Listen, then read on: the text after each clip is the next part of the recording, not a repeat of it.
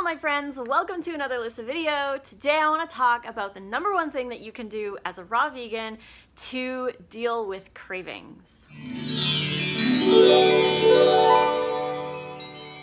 Welcome to my channel. If you're new here, please subscribe and head on over to some of my playlists. I've got recipe videos for raw vegan stuff and a lot of what I ate in a day videos if you're curious to see what I eat and how I ate and how I still eat to maintain my weight here after losing 70 pounds in about 14 months.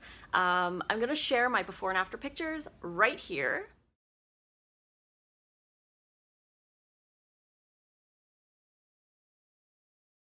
So as you can see, my weight loss was mainly from diet alone. I really didn't do a lot of exercise, even though I do promote exercise because it's super healthy for us to do. I don't view exercise as weight loss technique anymore. I view it as something really healthy to do.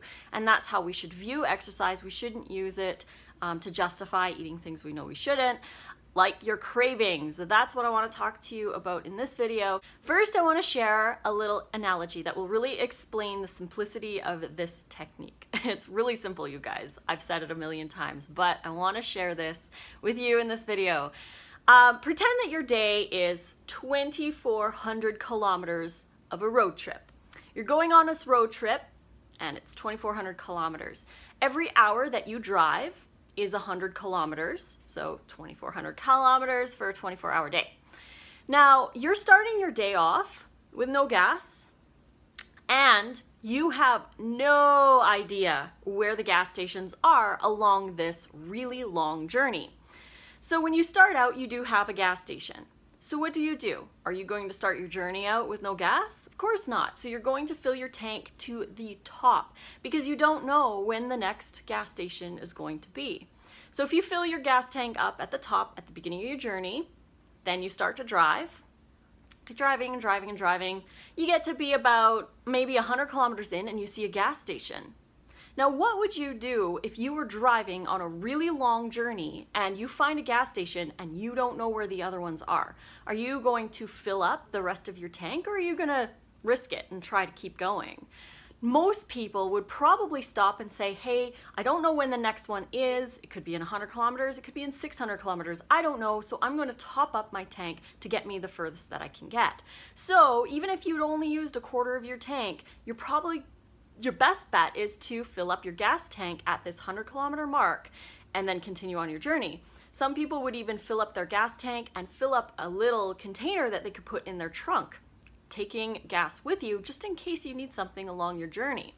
So then you fill up with your gas there and you keep driving, you keep driving, you keep driving, and maybe 150 kilometers down the road you find another gas station.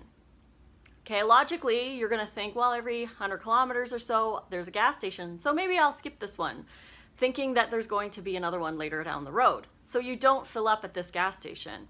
You keep going, you keep going, you keep going, and then all of a sudden it's 300, 400, 500 kilometers down the way, and you're running out of gas. You don't know where the next gas station is. What are you gonna do? You are going to start stressing out. You're gonna start thinking of things that you could put in your gas tank that are gonna get you to the next gas station.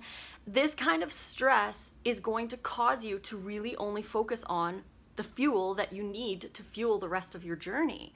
And then maybe you're down to your very, very, very last bit and you're just crazy and you find a gas station, you're so excited, so you get there and you fill up and maybe you get some extra canisters and stick them in your trunk just in case, because you know that if you run low on gas, you're going to be stressed out and looking for everything possible.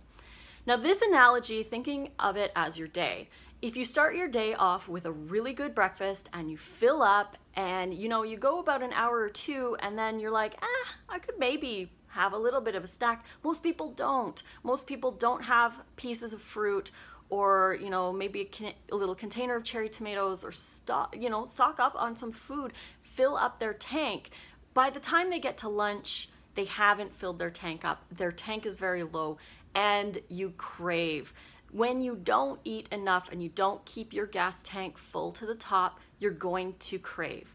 And it doesn't matter. That is the biggest reason why they say don't go shopping when you're hungry. Because when you go shopping when you're hungry, everything's going to look good. Whether you are raw or not, you're going to look at stuff that looks good, and your body, all it wants is fuel. All it wants is for you to put something good into your body to fuel you to get through those kilometers, to get through the rest of the day, to fuel your cells. You need that energy, and if you're not eating enough, you're going to start craving everything. And you're going to default to those things that you used to love in the past because your brain knows that you're going to eat it if it craves it. You're just going to be like, oh, chips, I could eat chips so much. So you're going to crave those things that you used to, connect comfort with or joy or anything like that. But if you can keep your gas tank topped up throughout your journey, the cravings almost disappear.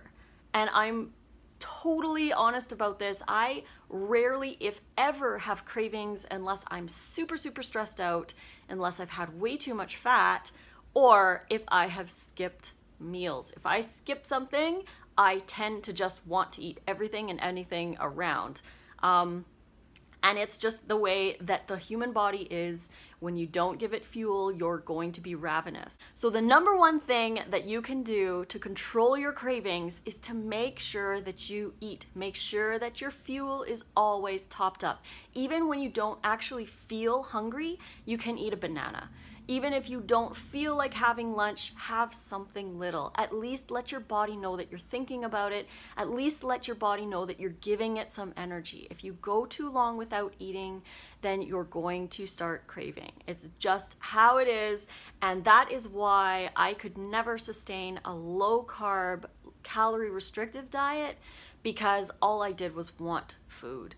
And I love this lifestyle because I can eat so much food and I can always eat.